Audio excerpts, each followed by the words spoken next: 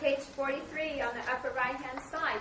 And you shouldn't even have to look at that in a sense, because you know we've talked about post-impressionism color for emotion. Pick any three that you want there. You know, it's used to describe, it's used to give you an emotional reaction, it's used to give a sense of space, it organizes the composition. So the answer is right there. What is the difference? I think I asked you this earlier, but we've talked about linear and aerial perspective. What have we not covered? Oh, daguerre. Hold on. Get this out of the way. Oh dear. See if I can get it. Okay, where do you go? Right here.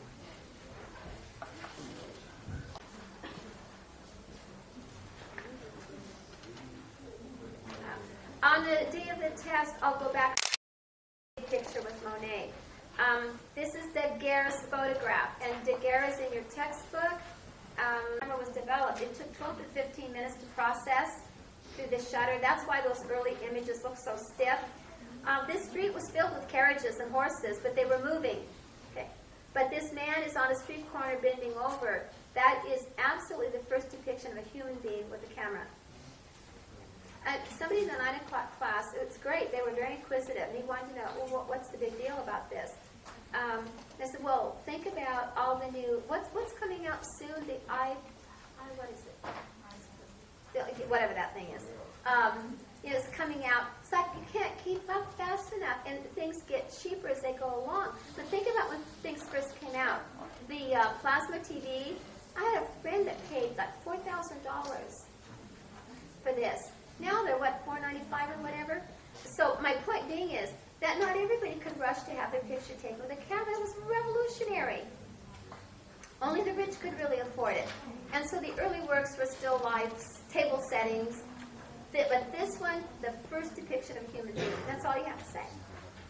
Now, is there anything I didn't cover? Go through the list, because as I said, I don't have it in front of me. Whoops. So make sure we didn't miss anything. Yes? What is the main difference between an impressionist and a post-impressionist? Okay, thank you. What is the main difference? The main difference between an impressionist painter and a post-impressionist. See, this is what I mean by not making connections together. What do you know about post-impressionists? What's their main idea? Color for emotion. Are the impressionists using color for emotion?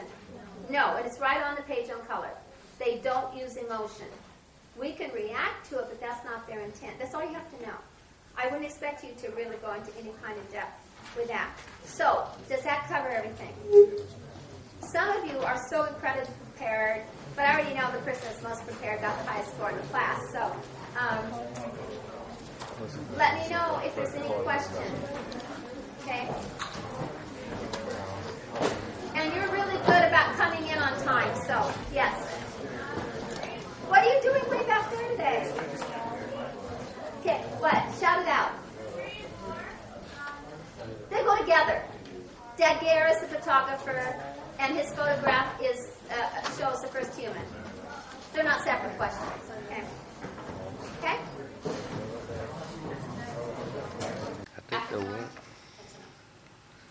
All right, we didn't discuss Keith Haring, and he's the first question on your test, so you have to know his name and the 5 influences, which everybody basically should have in their packet, plus I showed a video on Keith Haring. So his influences are Andy Warhol, his father, Walt Disney, African art, Aborigine art, Christo, and the 60s. So make sure you get that, because that's the first question.